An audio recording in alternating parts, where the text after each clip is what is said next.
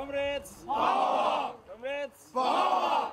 The matter could not proceed today as one of the advocates was indisposed. Nonetheless, it's coming up on the 29th of April. We want to thank the union and everyone who's here for the support, and we are hoping for judgment, good judgment, and a good outcome. A veterinarian is licensed by Kenya Veterinary Board, and the premise has been licensed by Kenya Veterinary Board. That is already a license to operate, to do business.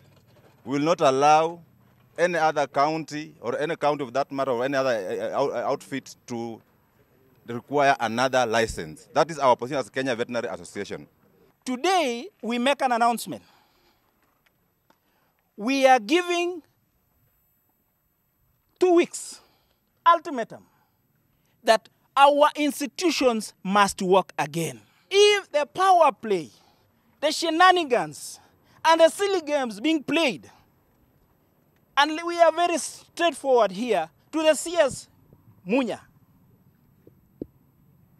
we will not take this thing lying down again. We are not doing this for the veterinary profession only. We are doing this for all the professionals in the country.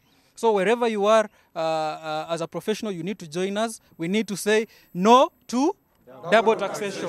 And we need to tell the CS that if you do not gazette the board members in full, the next visit that we are going to do will be to Kilimo House. And we are going to make sure, because our businesses are suffering, veterinary practices are suffering,